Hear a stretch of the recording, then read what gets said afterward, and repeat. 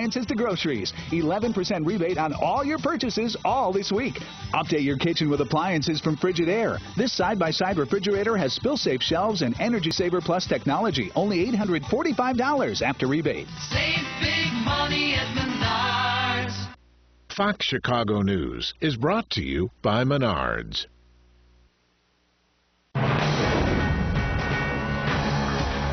Mitt Romney and Rick Santorum went head-to-head last night in what is likely to be the final debate between the Republican presidential hopefuls before the Super Tuesday primaries, March 6th. Political analyst Thom Serafin is here now to give us his quick take. Welcome, Morning. Tom. Morning. Let's get right to it, because this was another one of those debates where you just saw two of these candidates go at each other. Very heated moments. Let's listen in to a little bit of a soundbite here.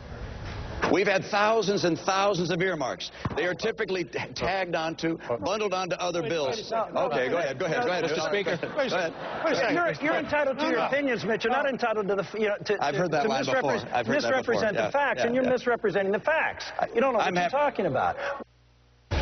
All right, going at each other once again. Who do you think were the winners and losers last night? I thought Governor Romney did everything he needed to do to show that he could be the person that the Republicans want him to be. I thought Rick Santorum, that was his moment to shine last night. He had no luster. Fell short a little bit. Yeah, he did. He was very soft. I was surprised that he wasn't as strong.